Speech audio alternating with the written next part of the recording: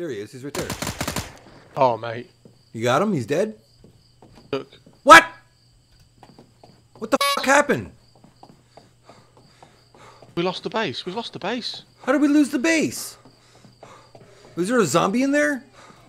Bloody leaper here. Mother... You son of a bitch.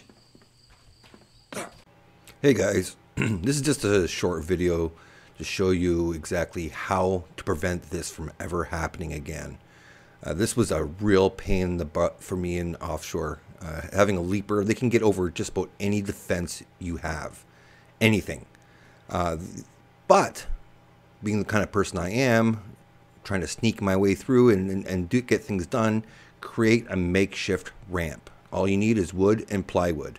They're extremely easy to make, very cheap to make, and all you need is, well, depending on the size of your genny, 2. This one here, this is the largest shelter, and it takes 2.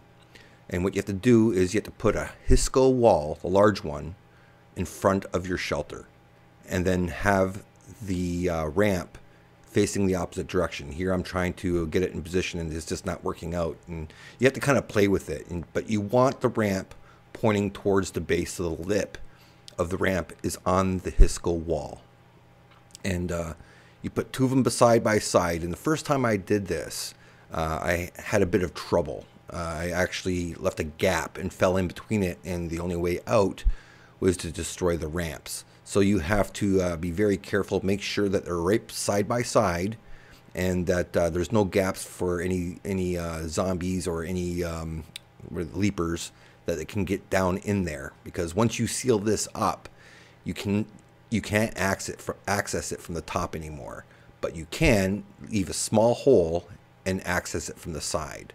But as you can see, you can't get at it, and any leaper coming up, he can't get at it either. And you just got to make sure that you have access from one side only. And you can see here that the railing will stop any leaper from getting in. At least on this particular shelter, that railing helped immensely. But this is right now the only way that I can find to protect your genny. And because taking this house here, especially this house, the largest house to game, it was a bugger to take. It took us 7 attempts, and it took us at least another 3 attempts to retake it again once that genny was destroyed. And it cost us a lot of resources trying to take this back, and so much so that we actually weren't posting any videos because we were just trying to retake it back and then grind for all the resources just to repair and remake everything again. But that's part of the game. That's what makes this game great, is finding. Well, especially for me, because I like to find things that you're not supposed to do. In this game, they don't want you to, well, I shouldn't say they don't want you to. They make it so that you have to try to and find ways to protect yourself. And this is the only way you can do it that I can find.